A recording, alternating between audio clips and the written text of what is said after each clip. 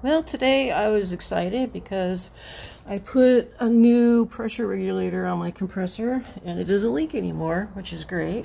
And I hooked up my air line to it and went out here to go do some fencing. And I got a few boards up, but my nails are setting a little too deep. And then I had trouble with my coil nailer jamming. But I got about 10 boards up. And I was kind of hoping to get a little further today, to be honest.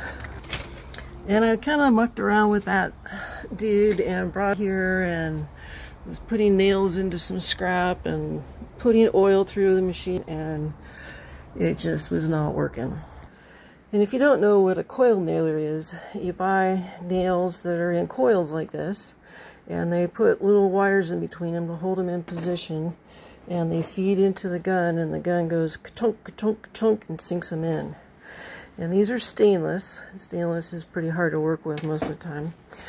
But I found out that I probably needed to put some new seals in this dude. So I took it apart.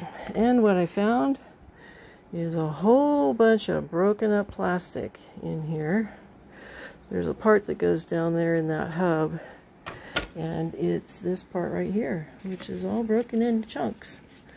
So I found a whole bunch of little pieces. So this has been broken for a very long time. Whoever JC was, they sold it to a local pawn shop, basically, and I bought it used. These are about $300, these little coil nailers, and you know, Bostitch is a pretty good product. So I decided that what I needed to do was to tear it apart and put some new seals in it, and it'll probably run like new again. So it's been sitting in my shop for at least 10 years, maybe 15, and it doesn't matter how much you oil some of your old seals. If you got broken parts, and at a certain point in life, they need to be overhauled. So here we are. But thankfully I don't have my neighbors standing around ready to build a fence right now, and me having this trouble, because this is going to put me back a week or two until I get all the parts in. But I will take this guy and clean it out. It's really dirty. It's got some gunk and stuff in here, and I'll get all this cleaned up really nicely. You can see there's a bunch of gunky stuff, so I'll get all this cleaned up.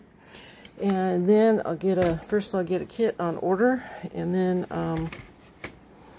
I will get to cleaning all this stuff. I'll put it in a little bit of solvent or some WD-40, and it'll dilute all that out, and some toothbrushes, and scrub it and clean it up. And then I'll order a kit for it, and it'll probably run for the rest of my life. At least as far as the work that I need to do with it. I used it on the chicken shed when I put a roof on that, and then I put a roof on the house here, and part of it years ago, and otherwise it's been sitting. And since those two projects, it's been at least 10 years, maybe more.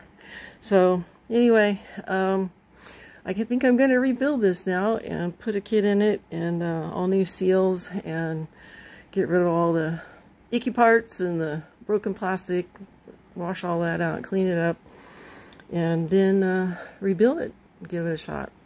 So I think once I get it cleaned up, I'll be able to dial my air down a little lower, because cedar is so soft, I just need less air pressure, and I won't have them blowing out so bad. And hopefully I won't have any more feed problems. But just when you think you're like making progress, it's always something like this in life. And if you can't overcome obstacles like this, then you're probably not going to get much production done in life. So now I get to learn how to rebuild a pneumatic tool. And there's a crap load of YouTube videos out there on it. And so, you know, you pop one of those up, have a look at it, go, oh yeah, that's not so hard. So they'll give you a few tips and tricks. But I wanted to tear it apart before I ordered a kit for a couple of reasons.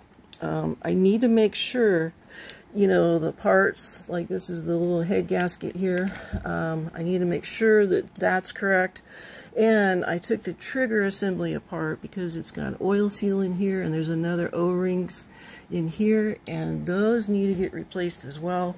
And you want to make sure that you got the right parts. And if I were to I almost ordered a kit right now off of Amazon, and I thought, no, I just need to tear it apart, because if I order a kit and it's wrong, that's another 2-week delays and blah blah blah. So yeah, take it apart, make sure you have what you need, and then order your parts. I've been down that road before. Alright, well, I am working on the big move, and apparently it involves rebuilding my nail gun. Who knew that that was a task that I need to put on my list? I mean, we could hand nail it, but I've bought all these stainless coil nails, which are here, number one. And number two, that's a lot of nails to be putting up by hand, or screws that we could be screwing in. So I think just rebuilding this right now is the best idea, because I've got 2 property lines between me, one side, and then down the back fence on the other that has to get done between me and the neighbors. And this is really going to save us time if we can get it working. So time to rebuild a nailer. Yay!